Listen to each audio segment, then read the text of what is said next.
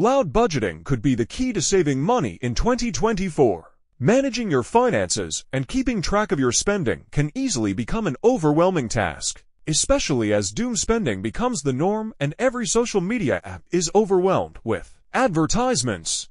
But in an effort to meet some of our budget goals in 2024, some TikTokers have dubbed it the year of loud budgeting.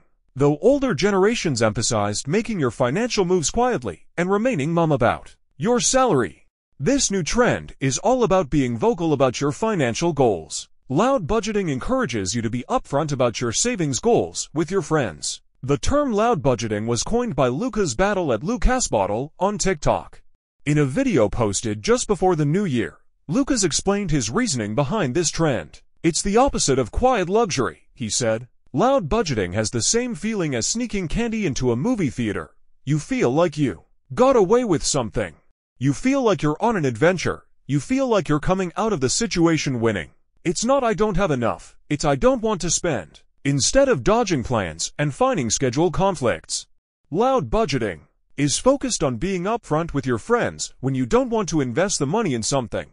So if you're Lucas Battle here on TikTok has told us all that 2024 is going to be the year of loud budgeting. So here are a couple examples that you can use if you're in a situation and you need to use the strategy of loud budgeting. We're all going to go to dinner to this really fancy, expensive restaurant. We would love for you guys to come. Oh, sorry, I can't. I don't want to spend $100 going out to dinner with you when I could put $100 in my high yield savings account. Oh my God, look at these new boots I just got for the spring. You totally need them. I can't spend $250 on boots this season because I'm saving up for one of my really high priority savings goals. Oh my God, I just got this designer ring. Look how beautiful it is. You need to get one. I'm actually going on a couple trips this year, and so I need to put every single last dollar that I possibly can into my travel high yield savings account. This country club is so amazing. You guys should totally join. We would love to, but right now I cannot spend $4,500 because I have a wedding this year and we're going on a honeymoon, and so I need all that money to be going towards those savings accounts. 2024 is the year we are loud budgeting,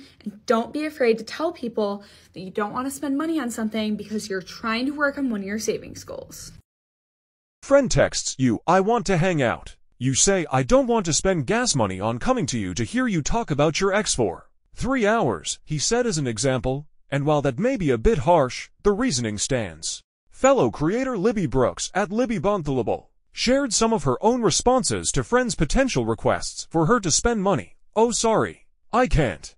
I don't want to spend $100 going out to dinner with you when I could put $100 in my high-yield savings account, she said as an example. I can't spend $150 on boots this season because I'm saving up for my really high-priority savings goals.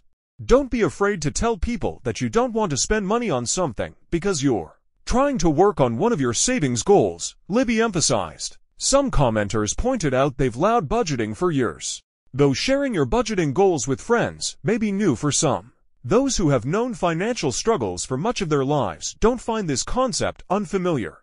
I've been loud budgeting my whole life, and that's on growing up poor. One person commented on Lucas's original video, Bro reinvented couponing. Another wrote, this trend is also indicative of the rough economic times, with most people struggling to make ends meet, even on salaries that seem like they would be enough. This is so recession-core, one user jokingly commented in Lucas's original video. He also emphasized that this isn't just about saving money. It's about intentionally choosing where you invest your funds. Let's send a message to corporations about the national inflation level. He said, let's take a stand.